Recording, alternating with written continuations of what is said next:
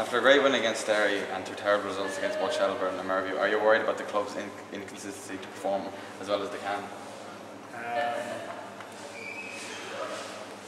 I thought the Shelburne game obviously was difficult for us. I think we touched on that last week, but then I see they went to Limerick and they hammered Limerick in Jackman Park, so I think they're an exceptional team. I thought in Merview on Friday night that the team looked, for the first time, just maybe a little bit tired.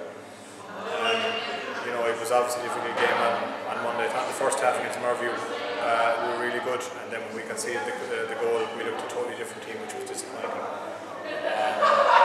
We've tried a few different things this weekend. It's something that we have to keep on trying to rectify, and we will. There's no doubt about it. But we have very young good players this year, and it's going to take a bit of time. How will you prepare for the game against Limerick then? Well, we've got our preparations done. As we're talking here, I thought we had a very good session tonight.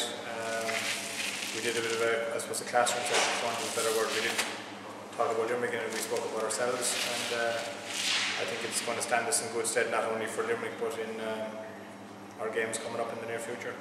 Are you excited to see if the new signings can make a positive impact on the club? Yeah, well, I think, look, I'm delighted for Tom, I suppose in particular, because I remember him here the first few games of the start of the league campaigns for Wexford 5 years ago, and he scored a couple of important goals. He's a lot more mature now, I think, and he looks quite fit and strong, and I think that he'll give us a bit of mental strength as well, which we need to show more of. Mark Phelan obviously looks a very good player as well. He's only 18, so it's the philosophy of Wexford that we give these young guys a chance, you know, and obviously sometimes your results will suffer for that, but that's what we have to do if we want to keep going forward. And is there any more signings you'd like to make? There is a couple more signings I'd like to make. Yeah, it was a great way to finish it.